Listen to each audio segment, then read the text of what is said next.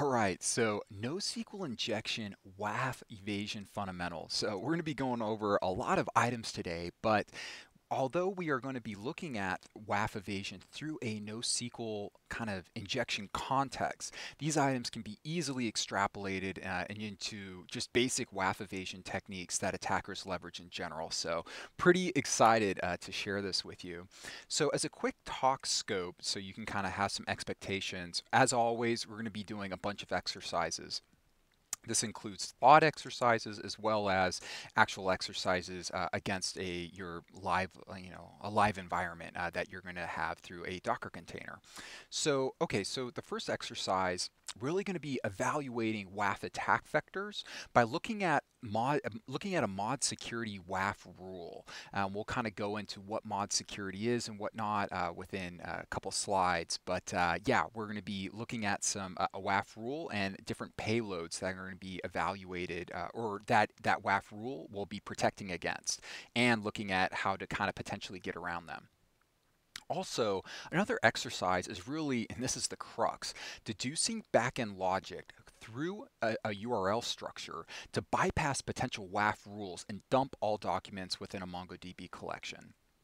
And this is an extension of the NoSQL injection series, so there should be an L here, but but anyhow, if you have not looked, especially this is basically a core extension of the last tutorial. I believe that was episode 15 or 16. I think we're about to be on 17, so episode 16.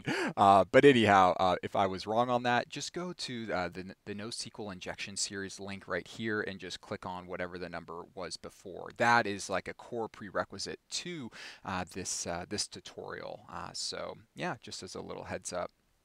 Okay, so let's do a really concise WAF, web application firewall review. So a firewall is a network security system that monitors and controls incoming and outgoing network traffic based on predetermined security rules. So the security rules item right here is really what we're going to be hyper focusing on. Now, what is an example of a WAF? Well, that is mod security. And mod security is an open source WAF engine for that basically can plug into Apache, IAS, or Nginx. And you can check it more out at this link here. But mod security, as well as all other WAFs, leverage a rule set. And what we're going to be looking at specifically in this tutorial is really a WAF rule within the OWASP mod security core rule set. And this just generic rule set is really rules that can be loaded into mod security. Now, the CRS, as they say in their GitHub page, basically aims to protect web applications from a wide range of attacks, including the OWASP top 10, which makes sense, this is from OWASP, with a minimum of false alerts, okay? So just as a little heads up. So here's the thing. Now we'll be kind of looking at this within this next kind of idea with this next exercise in the context of a rule. But let's just do some basic review beforehand. So if you have not checked out the blinds, once again the NoSQL injection blind injection fundamentals course, just you can definitely click on this link and check it out. But what we saw in that tutorial was this right here, okay, this URL. And we leveraged a logical operator to force an always true condition. So that logical operator is right here. You see the or between 1 and true. And that forced an always true condition that dumped all of the documents within a given MongoDB collection. Now, but here's the thing, okay? Now we're kind of getting back to the WAF. Now, logical operators are often blocked by WAFs, okay, such as OR and these logical operators. And let's see an example of that within the OWASP mod security rule. There's actually a rule in particular to SQL injection. And this rule will block these payloads. And you can actually check out a little bit more about this at this link. But you see that, these are kind of common payloads that are leveraged in SQL injection. Excuse me. So Here's the thing, and now here's really the thought exercise, is given the above rule, okay, that blocks all these items, how should an attacker try to fetch or dump all documents within a MongoDB collection? So if they can't leverage this URL right here, okay, what else could they potentially put there instead of a logical operator? Now, and I asked this question really from a super high level, so just kind of just think about it, and you can pause the video and then I will continue. All right, I'm continuing now. So here is the answer. Now, okay, so they should target functionality that is just unique to a given application.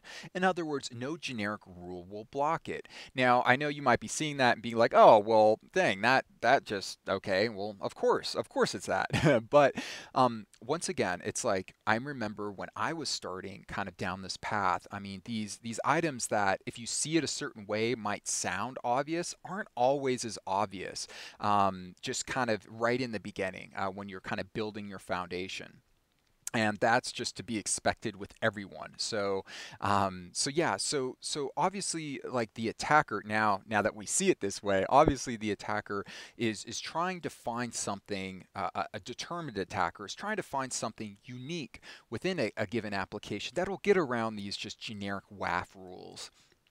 Now, so here's the thing. So the attacker would basically want to replace this item right here with a value that is just unique to Juice Shop in our example, because we are leveraging that basically just to evaluate kind of our injection tags against.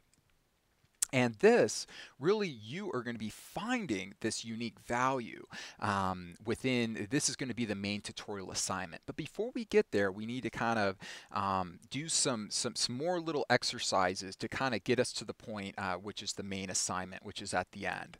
So we'll do a couple of those right now.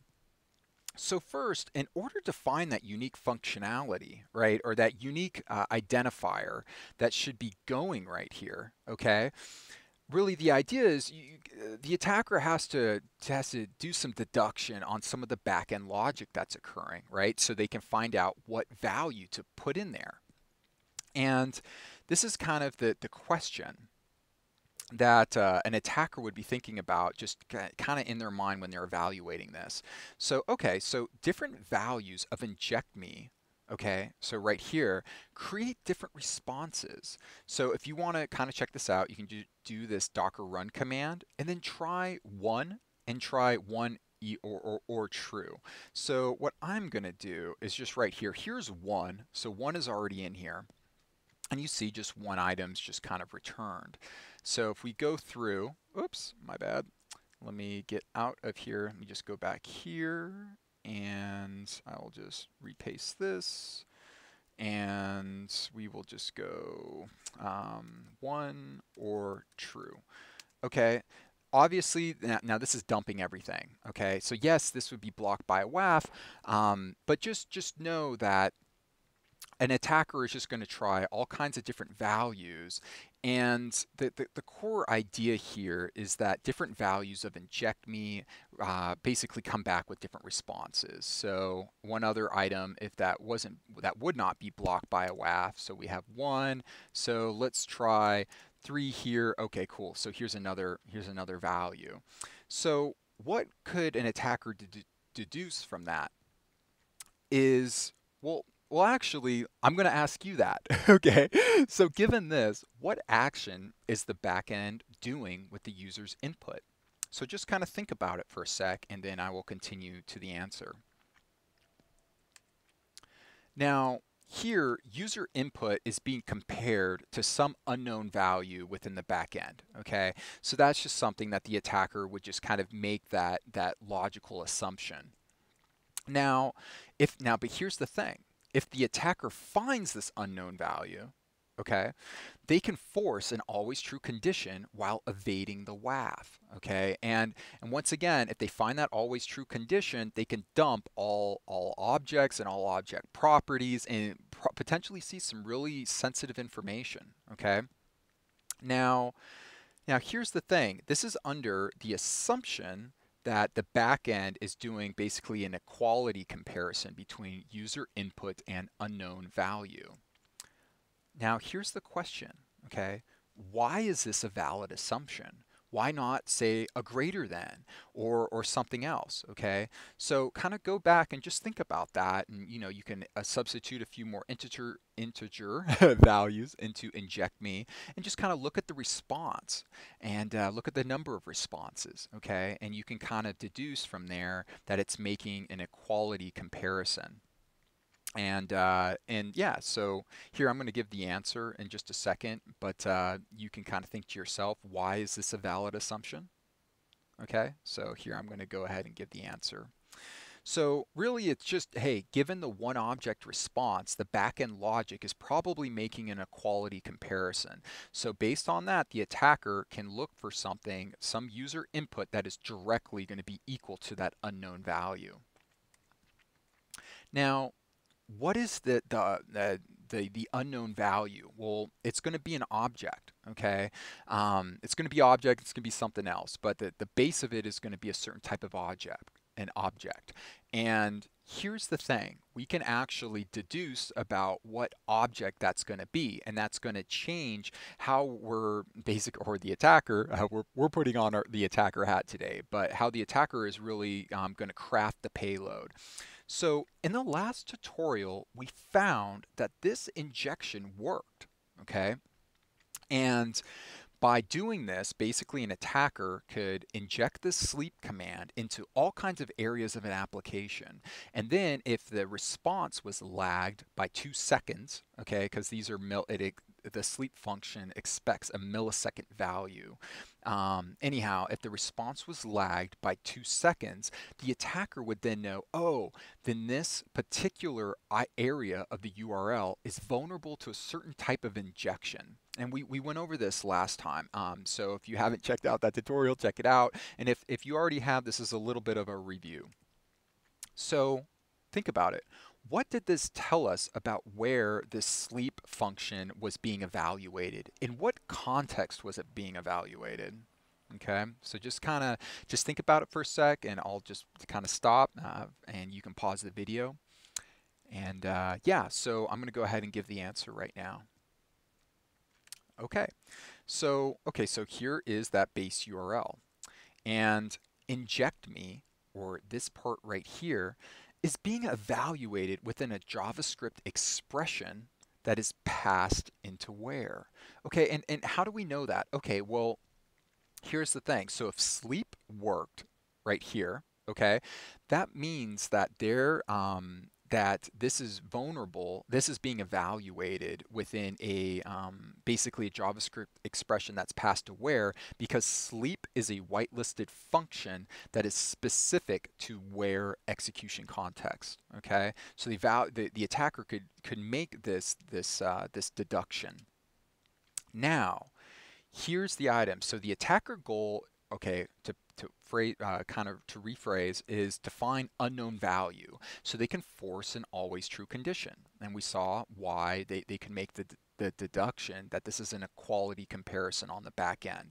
So they're just trying to find this this unknown value. Okay. Now, here's the thing, and here's the question. Given the where context, what object is this unknown value? Okay, now if you saw the last tutorial, you'll know the name of this object. Okay, and if you already know the name, go through the MongoDB docs or just other places on the internet, and that object can also be known as another name as well. Okay, so just it's kind of a good exercise. So even if you already know the one value that was spoken upon in the last tutorial, see if you can find the other kind of synonym for that name. And if you haven't, yeah, check out the docs on where and see what's the object name that's being evaluated, usually within that execution context. So you can pause the video, and if not, I'm just going to kind of continue on with the answer in a couple of seconds. Okay, so here's the answer. So it's either this or obj for object. And as a brief recap, where iterates over all documents within a MongoDB collection. okay? And the current document is assigned to this. So you could think about it as if, actually, I will give it within this context. So if you think about the collection is users, then the current document would be a unique user, okay? And the logic within the back end could do this dot address to basically say get the address of a given user. So anyhow, off of this object, properties of the document can then be referenced, right? Such as this dot address. Okay, so the backend could be doing something like this. So here's the question. Let's go through and just try this right off of the bat within that one place that we were injecting. So when we do that, we don't see any data coming back. Okay, so what is that? So what's the next step? Okay, so an determined attacker would not end there. Okay, so if this doesn't work, we can make a further deduction that the backend logic is probably leveraging a property within this, such as something like this. There's so many thises in the comparison, right? So it's not just leveraging the object, it's leveraging it's not just leveraging, yeah, it's not just leveraging an object, it's basically referencing some property within the object, okay? So that kind of brings us to finding that unknown value, that unknown property value, okay? What is the name of it? Is essentially what we're asking there. So not the value, but what is the name of this property? There we go. So, okay. So, all right, so back to our core URL right here. Now, here's the thing. Given the backend logic is probably comparing inject me to this dot unknown property, okay? Now, leverage the URL to deduce the database schema and find that unknown property. What is the name of it? So, and I think this is a really good exercise because it shows how parts of just an application, right, or just the URL scheme, or not the scheme, but just the URL structure and the naming conventions in it actually show a lot of information about a database schema and how just the app, some of the internals work. So anyhow, try that and see if you can dump all objects or all documents within the MongoDB collection. And you can pause the video, then I am going to go ahead and continue in a couple of seconds. Okay, so here's the answer. Really, so we have there's the URL again. Now, this dot product. So this could dump all the sensitive information. So I know right here it's just like kind of product reviews, but I'll kind of expand upon why this could be very sensitive. So we pop this in and we see all the information. Okay, so and this kind of makes sense that there is a product property because the item that we're injecting comes right after it. So if this was one, right?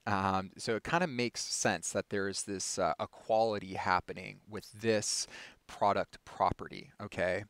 Now, here's the thing, okay? Now, if this might look super just like, oh, within this context, it doesn't look too harmful.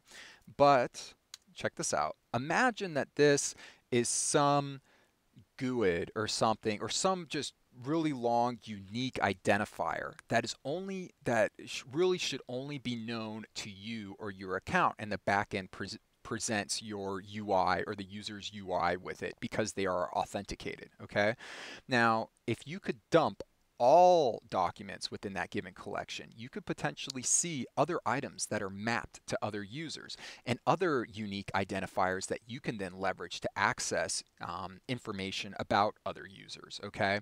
Or basically assume their role within the application. So, and you'll see this all the time, and I kind of brought this up in the last episode, that you'll see these super long unique identifiers in a lot of applications, right? And that's basically, it's trying to tie, it's doing that because there's usually some sort of sensitive information there that, so they make this random number and they give it to you. So anyhow, just kind of a little item there. Now, here's the thing. Here's the actual backend code. So it's doing aware and it's doing this dot product and it's basically making an equality comparison to ID, which is directly mapped to inject me. Okay, so that's how that's working.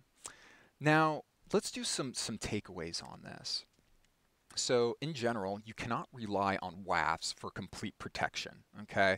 So attackers will find unique identifiers within your application to bypass these generic WAF rules, as we saw with this .product, okay? Now it'd be very difficult for a WAF to detect. How does it know that this is, you know, because I mean, WAFs are trying to do this, have this balancing kind of game between blocking items, and also they don't want to block, you know, traffic that is actually legit, right? Because I mean, ultimately, the core item of a business is to have customers leverage their application, right? Because without that, business fails. So all the security in the world doesn't matter.